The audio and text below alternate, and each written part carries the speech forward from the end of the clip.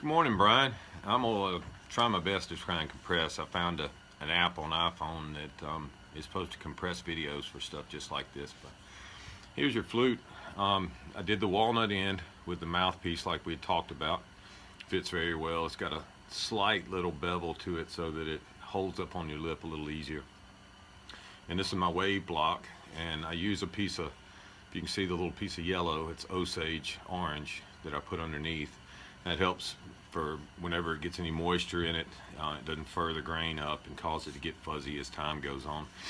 And tight finger spacing. You can see my finger is probably about an inch, and that's what I show people, whatever. But it's they're about 1 3/16 inches in between, so it makes it very easy to play.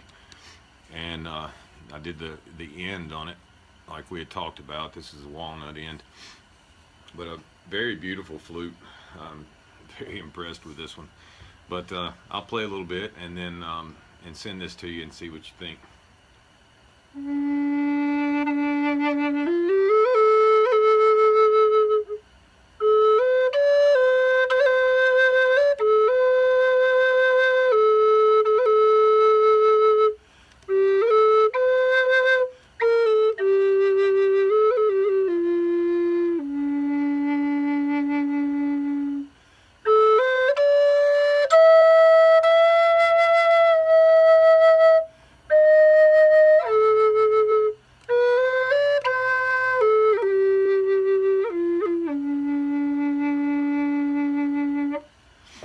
Now, granted, if you're using a tuner, I always tell people that it's about 50 degrees, so I'm about 20 degrees, 22 degrees away from what optimal tuning is. So if you're pulling a tuner up, the tuner is going to show it being probably about 30 cents flat, and all the notes are in tune to each other. I use a orchestral tuner, and if there was some way I could hold it here, I'd show you.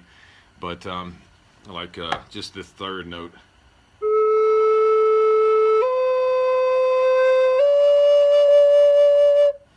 So you can see they're all within probably 2 to 3 cents of each other, and just depending on how much pressure and stuff you blow. But it's finely tuned. I use an oil-based finish. It's called BioShield. John Norris, Ed Daugherty, Tree of Life Design, several other makers use it, and they're the ones that turned me onto it.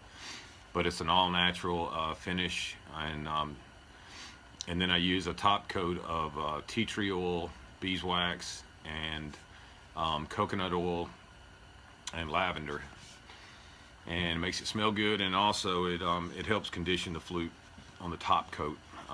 But other than that, it's completely water resistant. I finished the inside and out. A lot of hand work taken into these flutes that I make. So I hope you're impressed, and I hope you like it, and I will look forward to hearing back from you. And you have a blessed day. Talk to you later. Bye, Brian.